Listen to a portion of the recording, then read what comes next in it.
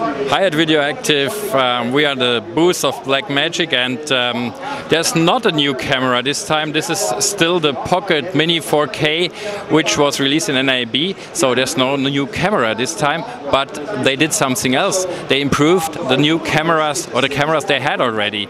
So there is a software now which can be applied to a lot of cameras, and this is a RAW codec. This is Blackmagic's first real RAW codec, and how this will appear or how it works, we ask now Craig. Hi, how are you? So we've announced at IBC this year Blackmagic Raw. This is an exciting and new codec for us to provide expanded RAW capability in our cinema products. It's available now as a public beta for Ursa Mini Pro 4.6K, so owners of this product can try out the new codec.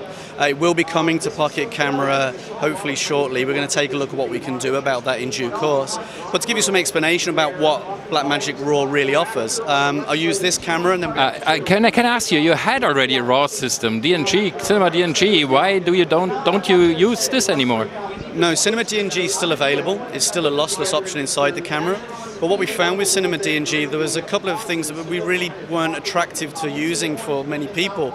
It's a very big file size, it's very demanding on media in the camera, so shooting times really reduced.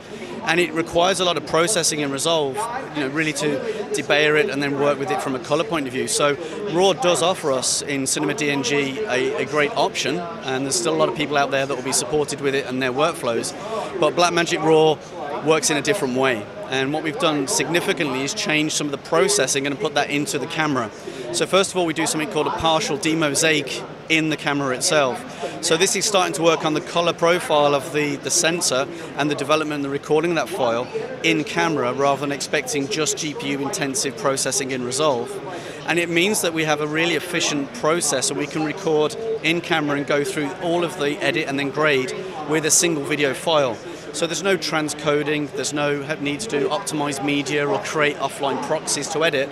It's a really efficient and neat codec within the camera and into post. Is it something similar what Red, for example, does with their wavelet codecs when they use RAW with 123, 125, something like this? It's got a similar method, and what you have as option in camera for recording, if I show you, we have something called constant bitrate. So we have here a kind of natural looking ratio between 3 to 1, 5 to 1, 8 to 1 and 12 to 1. And as a constant bit rate, you can then judge your media requirements, what your time of recording will be, whether you've got enough storage for what the quality you want to record would be. But alongside that, we also have something called constant quality. Now this works differently, whereas there is still a base level in terms of the performance and the output we want. And you have two options called Q0 and Q5. And this works into Q0 is roughly around 2 to 1 up to about 7 to 1, but it doesn't have a fixed base rate. If it knows that the data at each frame needs a little bit more work, it allows that data rate to go up into headroom and then come back down again. This must be a very special algorithm which decides if the picture is still as good as you want it if you change data rate. Very much so, and something that's designed by our camera specialists and by our hardware and software development team for the cameras, and works specifically with 4.6K sensor now. And that's some of the work we're going to look at doing for the Pocket 4K coming forward. So it's sympathetic to the sensor and its profile to the quality of the sensor. What it's actually allowed us to do with the 4.6K sensor is gain an extra stop in the shadows that we couldn't do with the Cinema DNG. So it's improved the latitude of the sensor, as well as providing lower bit rates, higher performance, and a cleaner, sharper image for us as well throughout. Let us move to the player, because you need to play back the stuff that you're producing here, right?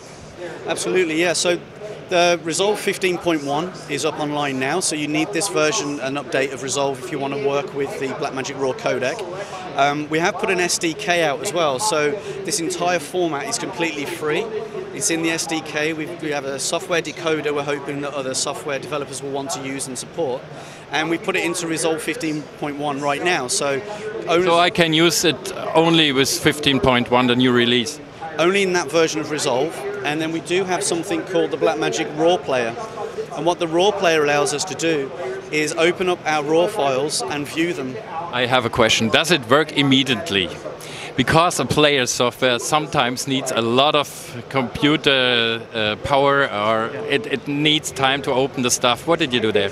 Well, no, because the codec itself is so efficient and it's designed, it supports AVX, AVX2, SSE. It's profiled and ready for hardware acceleration if needed in OpenCL, CUDA or Apple Metal. But in terms of Player, it's natively supported.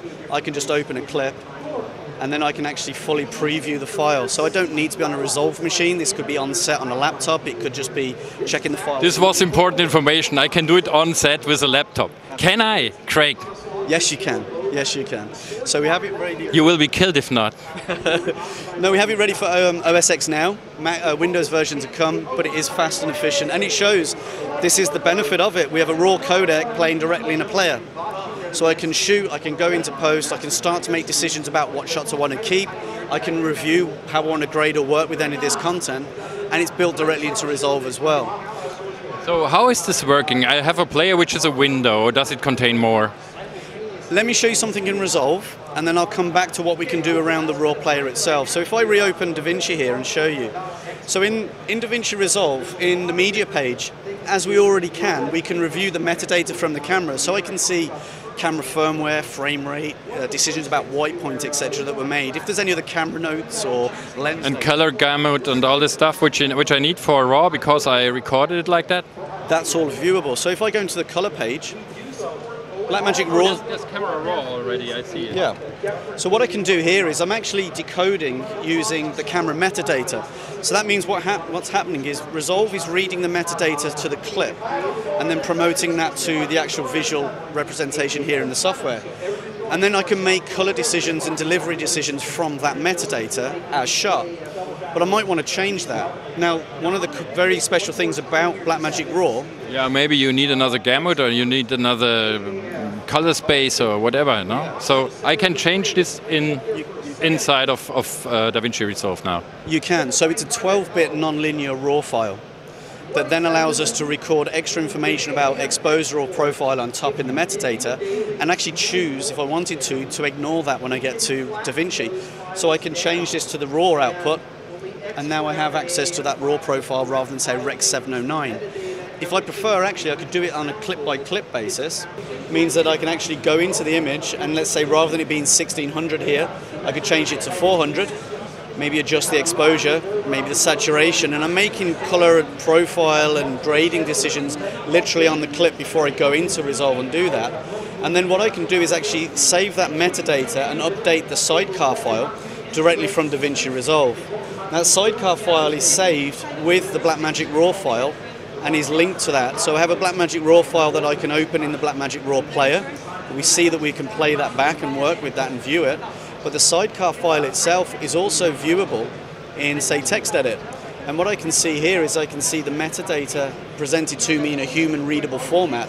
And if I wanted to here, I can actually make decisions about the ISO or color information, save it in here, update it, and because the metadata has been altered in the same way Resolve would do that for me, that information changes when we reopen the clip in Resolve or further down in post-production. Just change?